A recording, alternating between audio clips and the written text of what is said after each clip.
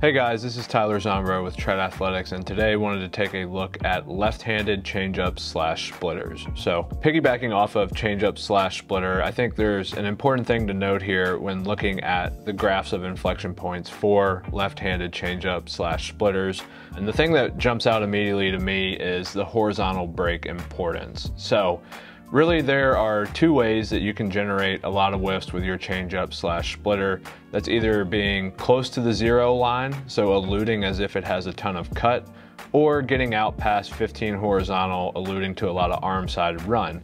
So I think that's an important distinction to begin with, and we see this curve is pretty drastic here with whiff rates on that, is because if you're a guy who might be struggling in terms of killing the vert on the pitch, if you can just start to push horizontal and induce more arm side, or if you're a guy throwing a splitter who cannot induce a ton of depth with that, if you're cutting it, equally is beneficial. So it provides you a lot of avenues there with how to utilize this pitch. Similar to righties, we see left on left, there is a lot of promise with throwing this pitch.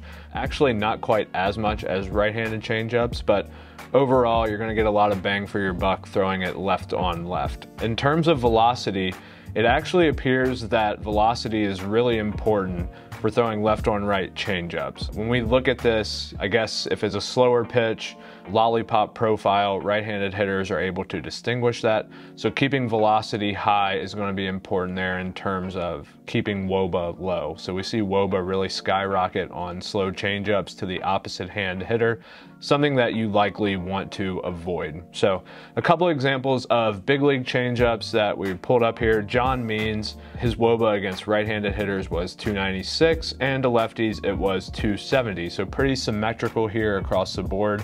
It's interesting to note with Means because he doesn't kill a ton of vert on his changeup, but it's still a successful pitch for him. So again, looking at that horizontal number, that's a big swing point here for left-handed changeup. So even if you're not killing a ton of that vert, if you're able to manipulate it horizontally, you can have a lot of benefit with that. So we're looking at WOBA specifically.